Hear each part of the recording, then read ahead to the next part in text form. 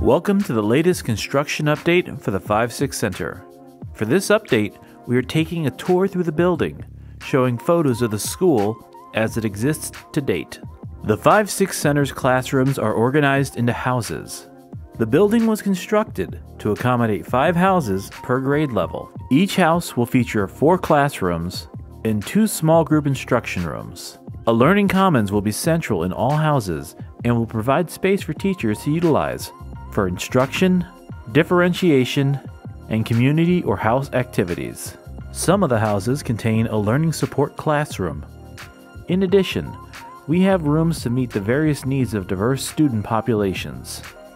The library and media center will be the centerpiece of the building.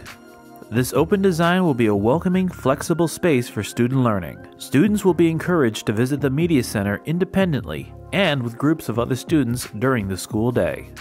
As you can see, the structure of the original 1939 building on Church Road has been preserved and incorporated in the design of the new school. This area forms the new school's makerspace, as well as art and STEAM classrooms. This is also where the bus entrance is and where the majority of students will enter for the start of the school day.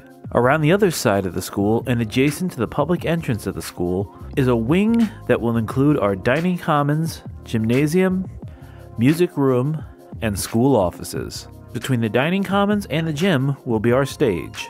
As our 5-6 Center gets even closer to opening, stay tuned for new videos from this continuing series.